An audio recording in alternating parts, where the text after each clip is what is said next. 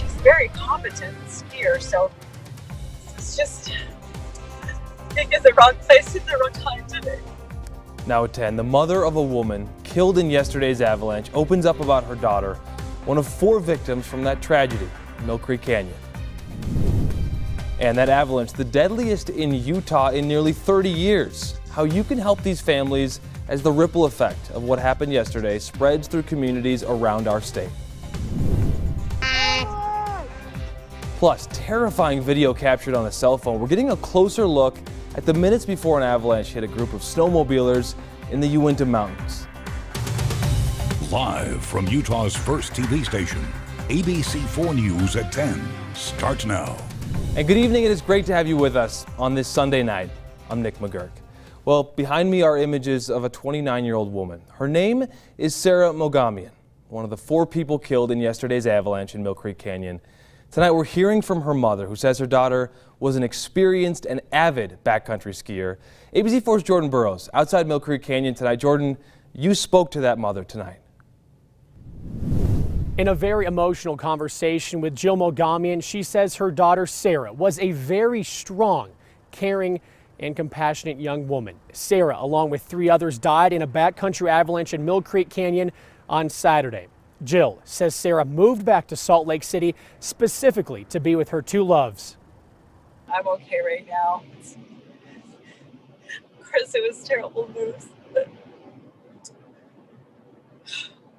life goes on. It sounds cliche, but Jill Mogamian says her daughter Sarah lived life to the fullest. She's a very competent skier, so this was just, I think, in the wrong place at the wrong time. The time was 11:40 Saturday morning when the call came in. 4 skiers buried in Mill Creek Canyon while 4 others unburied themselves and got help. This helmet cam video shows some of the recovery effort. I'd just like to take this opportunity to tell everyone a little bit about our daughter, Sarah. Sarah Mogamian, one of 5 siblings, dead at 29 years old. I talked to her last week. She's one of my best friends. A mom and daughter best friend duo. Jill says Sarah moved back to Salt Lake City for 2 reasons. There she found her 2 loves. Sarah found her love for outdoor activities, and she found her soulmate, her longtime boyfriend. He was actually the one that dug her out after he dug out 2 other people. And when he got to her, she wasn't breathing, and he tried to resuscitate her unsuccessfully. And he stayed with her until...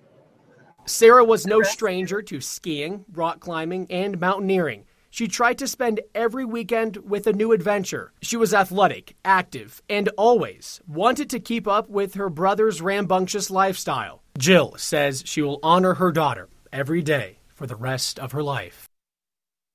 The 3 others dead in Saturday's avalanche, all in their 20s. Lewis Hollian, age 26 of Salt Lake City, Stephanie Hopkins, age 26 of Salt Lake City, and also Thomas Steinbrecher, 23 years old from Salt Lake City.